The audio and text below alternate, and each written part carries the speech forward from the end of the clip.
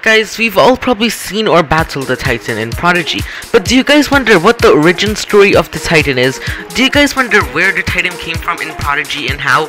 Well, in today's video, I'm telling you guys all of the information which you need to know about the Titan in Prodigy. So without further ado, let's get straight into our video. Now, the Titan was added to Prodigy in the year 2018, and it's been in Prodigy since. And now, guys, before we start telling you guys about the Titan, I'd like to tell you guys about my new gaming channel which I started.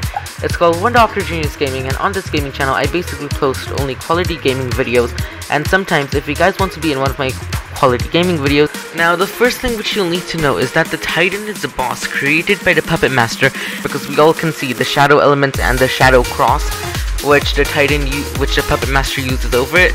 Now, because it's created by the shadow element, it has a special move called the Royal Roar. Alright guys, so the Titan resembles a mythical constructed manticore, a beast from Eurasian myth created in the likeness of Manticore but made by magic instead of being summoned or born. Now, this basically resembles a manticore in many ways, right? So basically, manticores have body base of a liger, battery dragon wings, and scorpion stinger tails, along with a quilled feathery or furry mane, and etc. Now, the Titan found in Prodigy displays all of these traits except for the battery wings. So as you guys can see, the Titan is resembling pretty closely towards the manticore. Now guys, first of all, we need to talk about how many Titan shards you earn per battle. So if you're a non-member and you battle the Titan, well, you're gonna be earning 1 battle shard per Titan if you click on the Titan itself. Right, so you earn 1 Titan shard per battle. Now, if you're a member and you use the catapult, you can get 2 Titan shards per battle. And now, if you use a team battle with 3 different people, you can earn up to 5 Titan shards per battle, which is kind of ridiculous, but still, it works pretty well. Right, so basically this is the amount of Titan shards which you guys can earn from a battle. But you guys are here to learn about the history of this, so let's get straight to that. Now, as you guys may know, that the Titan only has 3 elements currently known to us in Prodigy. The Titan has the water element, the plant element, and the fire element. We have seen all 3 varieties of this, and it seems to appear in between Firefly Forest, Shipwreck Shore, and Bonfire Spire. So basically, this is some of the things about the Titan. Now, the Titan hasn't made its appearance in our Skywatch and Shiverchill Mountain, or not yet. We don't know if Prodigy is gonna add them. I mean, Crystal Caverns is already in Shiverchill Mountain, so maybe they'll add it to Skywatch, or maybe they're planning something else. But right now, let's talk about what happens during battles. Now, during battles, the Titan is basically protected by a barrier around him. So right, if we head into battle over here, as you guys can see up over here, it says Titan Barrier, and then over here it has a shield. Now, this shield can be found all over Prodigy, and it's most famously found in Crystal Caverns against the battle against the Grumpy Yeti. Right, so basically this shield is sort of like a barrier from attacking the actual Titan, where we have to break the barrier first before we can start attacking the Titan. Right, so now the Titan has a protective barrier around him, making it so that everybody in Prodigy has to destroy the barrier before the actual Titan can be damaged. In a battle, the Titan is the same level and has health a little bit higher, about 4,000 higher than what your wizard has. So over here, you guys can see my wizard is at 12,000 health. So now if you look over here, you guys can see that the Titan has approximately 3,600 more health than I do. So this pattern basically follows its way around Prodigy, so the Titan will always be the same level as you are, but will have like a variety of health more than you do. In this case, that is 3,600 more health. And now, so when you defeat the Titan or break the Titan barrier, you guys can see that that blue animation pops up and we do 9,000 damage. Now, once you guys defeat that, you guys will receive your Titan shards. Now, Titan shards are the currency you earn after defeating the Titan. These Titan shards can be exchanged with Harvey after defeating the Titan a couple of times. If you get more Titan shards, then you guys can be able to trade more expensive stuff with Harvey.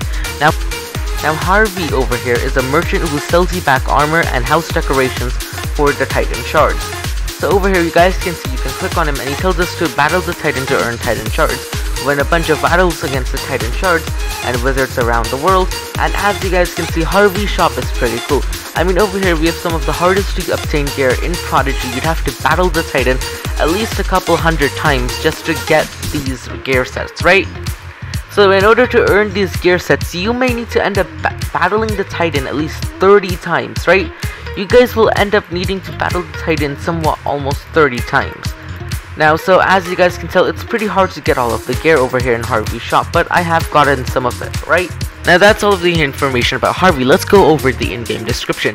Right, shards broken off a Titan created by the Order of the Influence can be given to a floatling to have its shadow magic removed from it in exchange for rare items.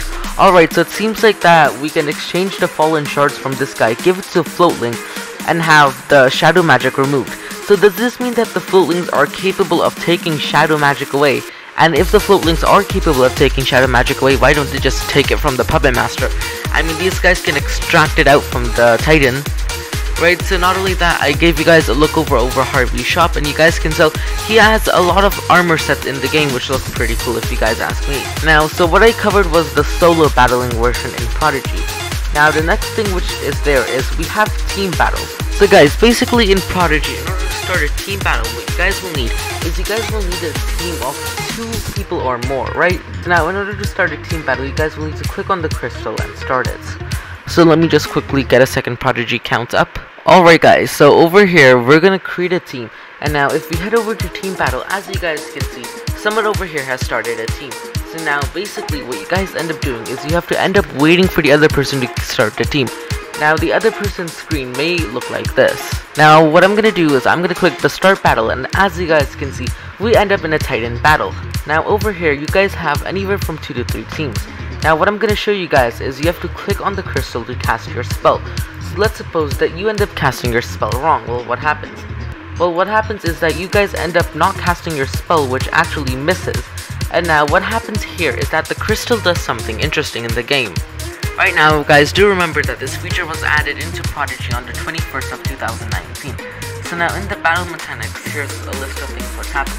So I basically showed you guys what happens here. Now, each person in the team shares the 5 hearts over here. So now, if you guys look up in this Titan battle, you guys can see that we have 5 hearts.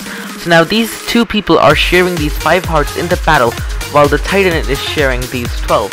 Right, and as you guys can tell, we have 5 hearts while the Titan has 10. So basically, each person would have to do 2 hearts of damage so that we could end up winning the battle. Now let's leave out more information.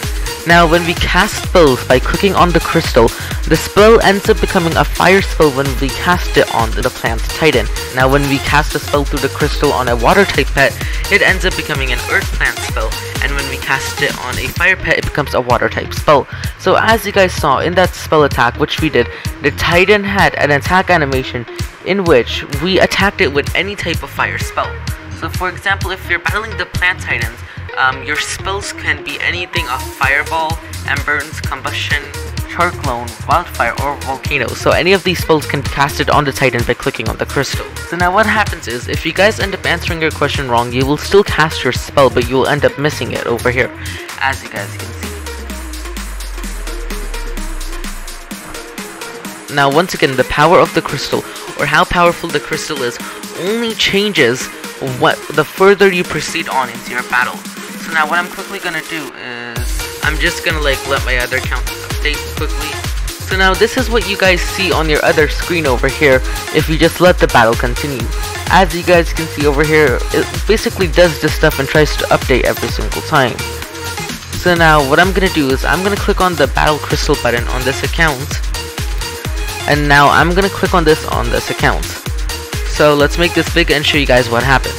Now, so if you're battling the water Titan, now the spells which you may end up casting can be Spark Spear, Fungi Fling, Static Shock or Strawberry Strike, Shockwave or Leaf Swarm, Storms Coming, Kapow Cabbage, Ion Cannon or Force Hurricane, or in other words, Unlimited Power or Overgrowth. And then if you're battling a Fire Titan, you guys will end up casting the spell Water Burst, Bubble Barge, Aqua Spear, Down Portal, along with Torrento and Splashdown.